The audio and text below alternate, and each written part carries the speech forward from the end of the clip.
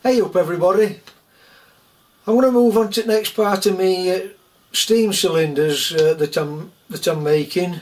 In this part then I'm going to machine the passageways into the cylinder bores that meet the ports, and I'm going to be using this wooden block that I used to do my last set of cylinders when I did my Meter Maid.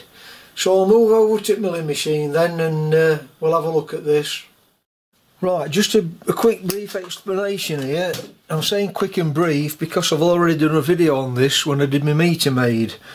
So I'll put a link in the description and I'll put a reminder somewhere up here for a full description if I'm not quite covering everything on this video. So here's the drawing then. You've got two inlet ports, one either side the exhaust port, and then this has got to be joined with a passage from that port to the edge of the bore. And I determined from my last video that were 20 degrees, that angle. Then looking on the other face, which you can't see on this drawing, it's also got to come in at 12.5 degrees. So what I've done then, I've cut this block of wood, squared it all up, cut it at 20 degrees, so that's giving me my first angle that way, 20 degrees. Then I've drawn two lines on this block at 12.5 degrees, one each way. So the reason the lines are both drawn both ways is because when you put your cylinder on this block, it's got to be in one direction for one side, and then when you turn it over it's opposite, so it's got to go the other way for this side. And I get that right, that way, then that way. Then what I've done, just to visualise where that slot is, I've come off with all my lines where the slot is, that way, this way. I've put the depth of the slot in, and then where these lines intersect on this face, I've drawn two lines at 12.5 degrees to project downwards, and that's telling me where my drill's going to come into. So that's leaving me approximately 3/4 of an inch there to get three 3/16 holes in to come into the bore here. Once my cylinders on that block of wood, imagine my squares, my drill coming down perpendicular. I've got room to put three 3/16 holes into this without catching the cover holes. And looking at it that way, it'll come down that way, look, from the edge of the bore down to the slots. I'll put a flat on this portion of the bore just to get my drill started perpendicular so it don't wander off. Okay then, I'm just doing this a little bit different to when I did my Meter Maid. In this block I put two fixing holes to fasten it to the table. So this time I've just got the block in the vise and I've put a stop on this front face to stop it twisting. I've still got it clamped the same onto the block. So that's set now. So there's my perpendicular line. I'm not sure if you can see that on camera. That's the bottom of the slot, and that's my perpendicular line. So I've got that in line with the spindle that way. Then if we just move over to this view, 90 degrees, here's my perpendicular lines at that 12.5 degree angle.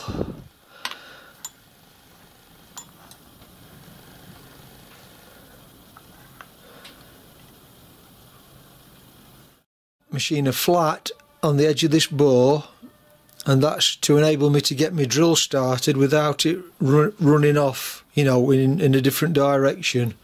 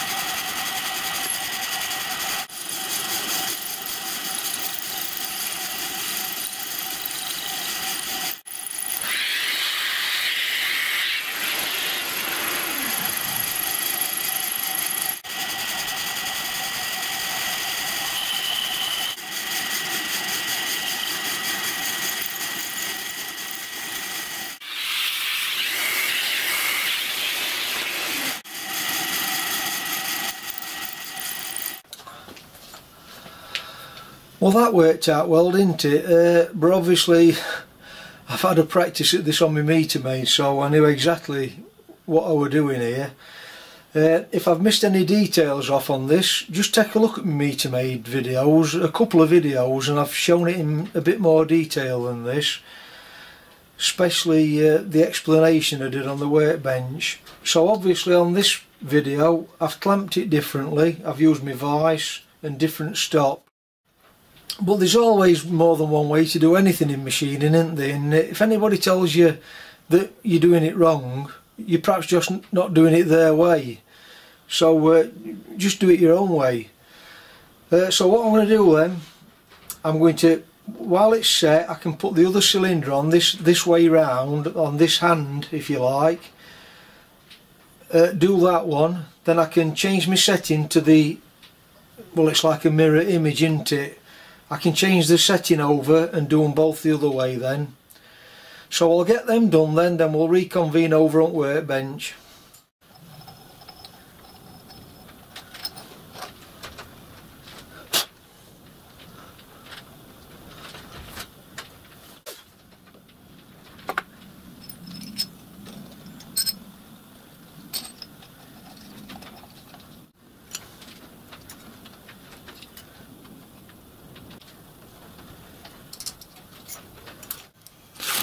That's it then, jobs are good and got them all completed now.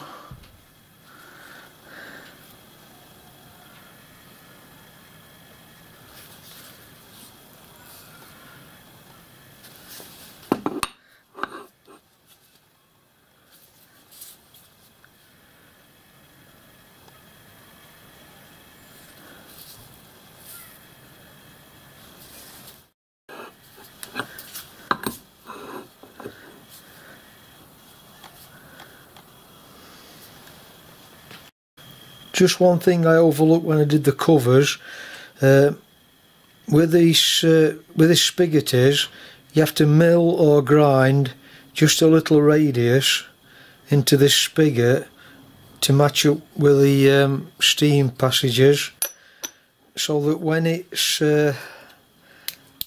connected to the bore, it just gives that bit of extra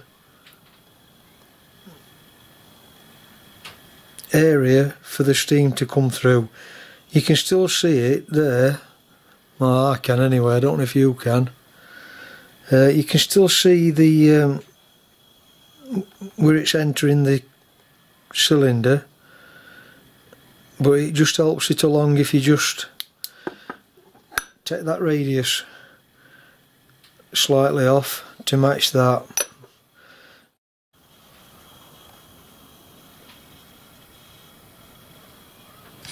I'll move on to the valve chest next. Then once I get that, to get those machined up, I can use them as a jig to mark the holes on the cylinders, and then the cylinders are more or less completed then. So if you found that useful, informative, interesting, etc, etc, give me a thumbs up and a subscribe, I'd appreciate that. and I'll catch you on next part to this then. So I'll sign off for now. Thanks for watching. Bye for now.